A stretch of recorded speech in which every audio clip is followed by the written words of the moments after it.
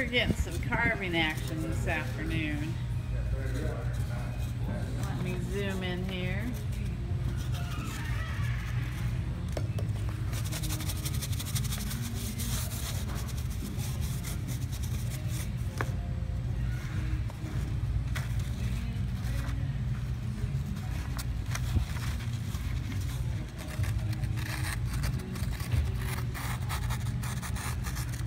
That hand and pencil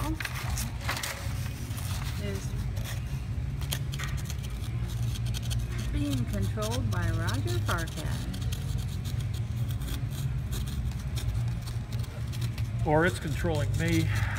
One or the other. I can't keep up. It's going faster and faster. It's all fun. Carving is very therapeutic. It's like drawing in foam. Drawing in 3D. That's what I like to think of it as. Pretty exciting stuff. Back up a little bit. This is one of the displays for the Houston Museum of Natural Science and their trains over Texas. You can see here a model of the state capitol, which can be found in Austin.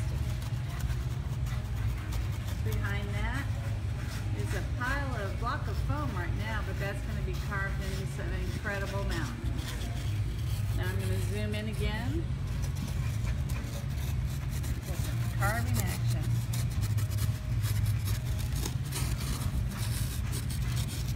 Now, what kind of pencil is that, Roger Farkash? Just a number 2 lead, and it's we keep a pretty sharp point on it all the time. That's pretty much the key. When it starts to get rounded over, we sharpen it up again. The foam is pretty abrasive. You wouldn't think it is.